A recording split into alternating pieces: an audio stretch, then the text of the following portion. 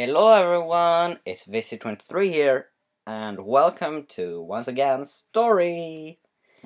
This story is not suggested by someone actually, but I have shown my teachers this story, and most of my stories actually, and this is the most liked one.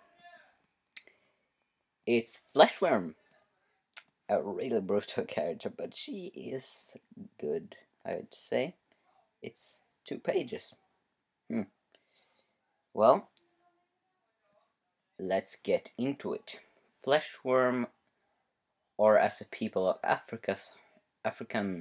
her African home color, Vresemond, which means fierce mouth, was born like all of her kind from an egg, but she was different from her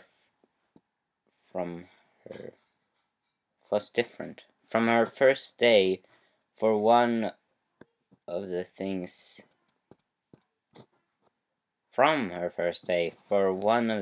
she saw within her first 5 minutes out of the egg was a mole that had dug into the den that her mother had dug.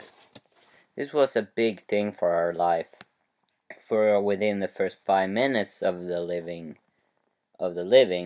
things her kind sees are part of their family. Her brothers and sisters didn't see any other thing than their siblings and their mother, so they all became normally adapted to their lives. But Versimon didn't. She, after that moment, always saw mouse as part of her family, and she chased down the one she first saw. But instead of, like her siblings would have done, eat it, she treated it like a child. She had already taken the role of a mother without being 1 single day old.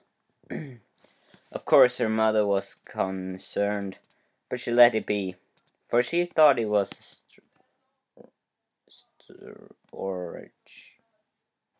her child made.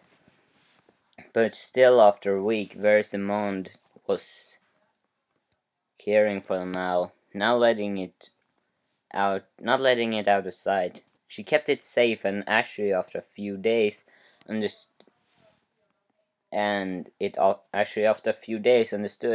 she wouldn't eat him. They ate together, played together, but most don't have short lives. While Vresemond had long lives of many years to look forward to.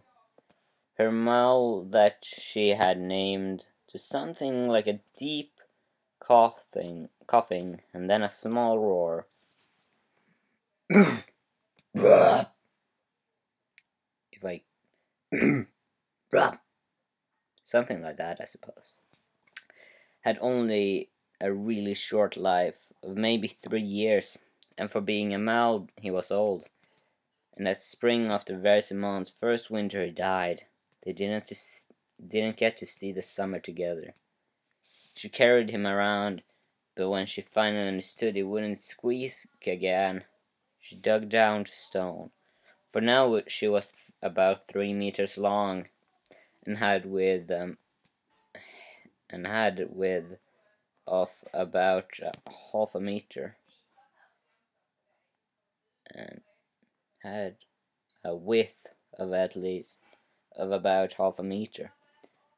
And she dug out a tomb for a friend. She carved it and put him in it.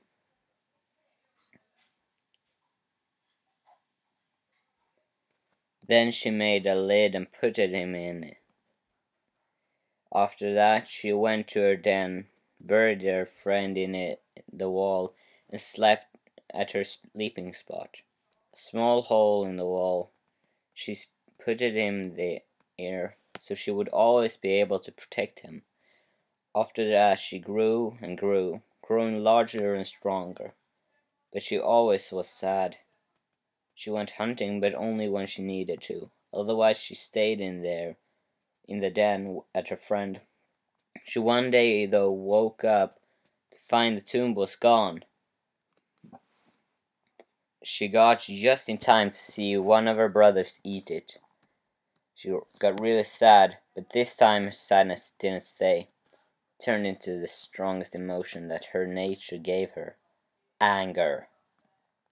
She killed her brother and let blood, flesh, and body plates of her kind makes fly all over the walls of the den. But she didn't find the tomb. She only found a skull from a mole in him. She took it and put it in her mouth, and she sucked it into her vocal cords and let it slide into a small hole there. It was a bag her kind had, a place for the children if it was needed. And after that she left the den, never to return. She went out and trained herself, learning how to take the shape of a baby human, a great method of hunting. But she had, by putting the skull of her friends in a children's bag, this allowed her from ever getting a mate. She would never lay own eggs. She had, though, a strange ability. She had other feelings of empathy, or at least a feeling for other creatures. She allowed her to get closer to other than her kind. She had though to do it slowly, for fast motions and high sounds from creatures remembers her brother's act, for he had twisted his head and swallowed the tomb, and let out a roar of victory after doing it. Her sight was also weak, as all of her kind, but her other senses was better. Thus she could feel the smell and hear the calm songs of me when we met. She then got a new life, slowly but surely. She learns, but though the scars may heal, the sorrow never leaves. Worm's story. Oh. The sorrow never leaves.